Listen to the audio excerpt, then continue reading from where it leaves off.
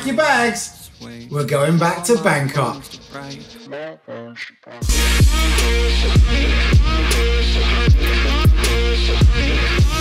Wait a minute. I'm not finished with you yet, China. You rejoined me and my wife Kitty on a Chinese bullet train, and even though we sped along at a whopping 305 kilometers an hour, I was kind of bored, so I went over to explore the first class section, and I can certainly see why it was nearly twice the price of our regular tickets. I found this door which said toilet on it, and thankfully inside was our hotel room for the next few days. Pretty standard room, but check out this incredible view. Welcome everyone to China Episode 2, the stunning city of Hangzhou. Hangzhou? No. Insert the bloody title card.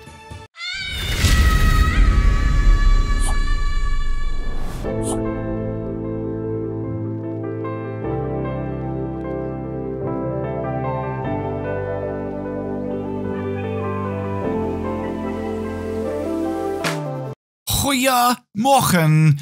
Oh wait, that's Dutch. I don't know languages. Me and the wife up super early, and what better way to start your day than one of these giant wafer-filled pancake rolly things before heading to one of the most famous lakes in Hangzhou. As you can see, something awesome was happening, a lot of mega expensive high quality equipment on display, so when I pulled out my iPhone to join in, a few of them laughed at me. They told my wife that some of them had been here for over 3 hours aiming to capture a bird grabbing a fish out of the water. So I decided to show them a secret application I had on my phone, Google Images. For some reason, no one knew what that was.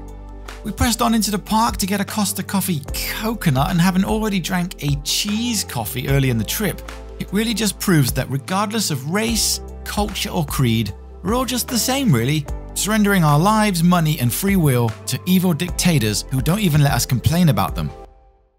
Those bloody coffee shop corporations. Thankfully, it was a work day, so there wasn't many people here. Absolutely not many people here at all. However, I did see a group of school kids, and having been famous just a few days earlier up north, I decided to walk over to them before quickly realizing that I was a fat old man trying to get kids in a park to acknowledge me, all just to try and fill, I guess, the crippling loneliness in my heart. So instead I got the next best thing, a beer.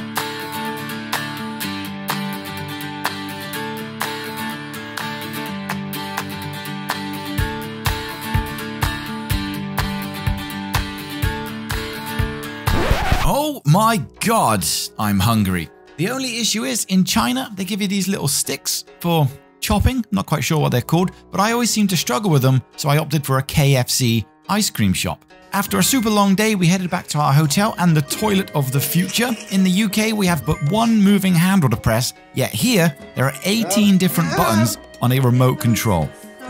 Let me just repeat that for you. 18 different things this toilet can do on a controller remotely.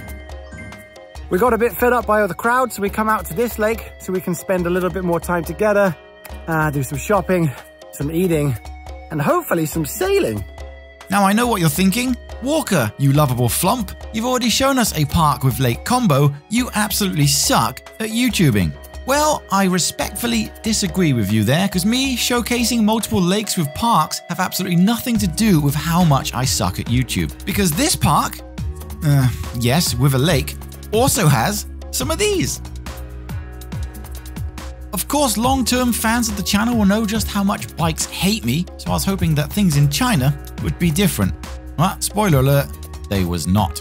So right, yeah, cash, at least where we were, isn't really a thing, and thus everything is paid for on your phone, providing you have a working Chinese SIM card. And guess who doesn't have a working Chinese SIM card right now?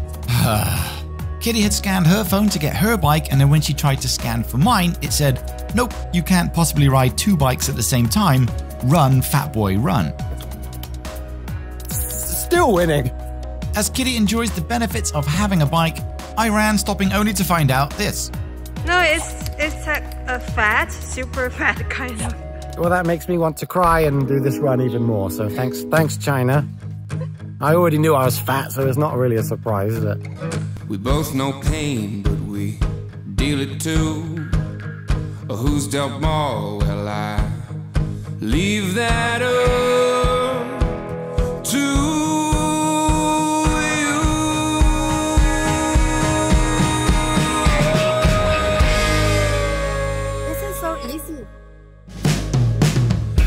After a few hours of running to get to this canoe place, we decided it was too busy and did something else, which gives me the opportunity to share with you all a Walker first, some actual researched information.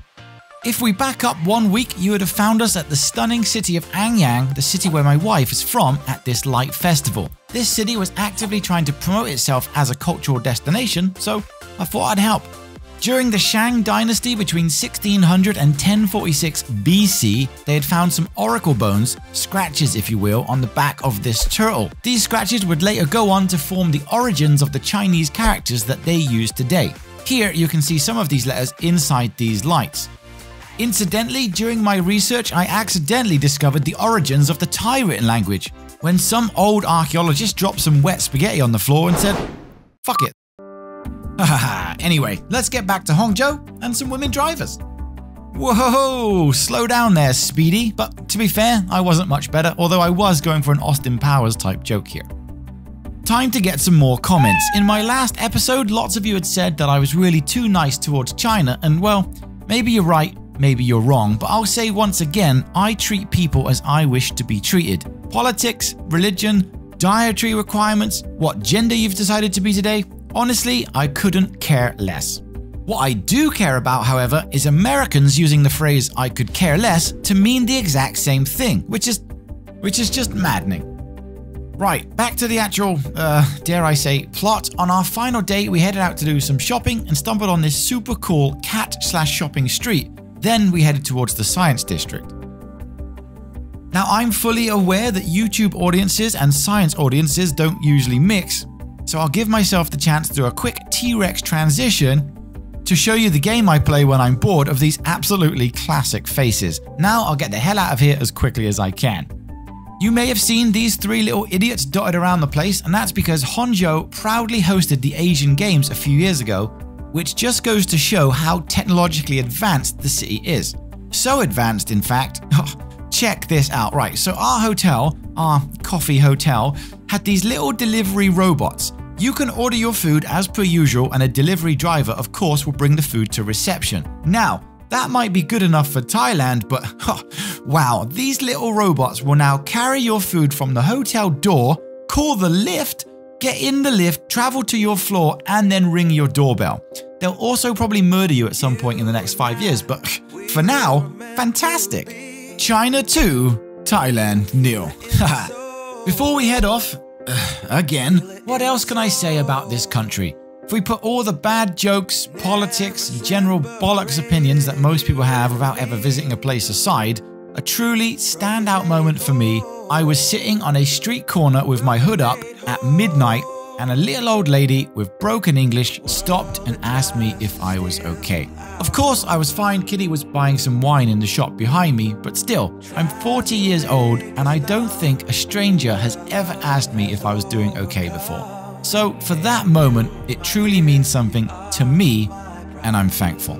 Thanks for allowing me to share this experience with you. There's a lot more crazy stuff coming up this year. Love overflow, I'm there.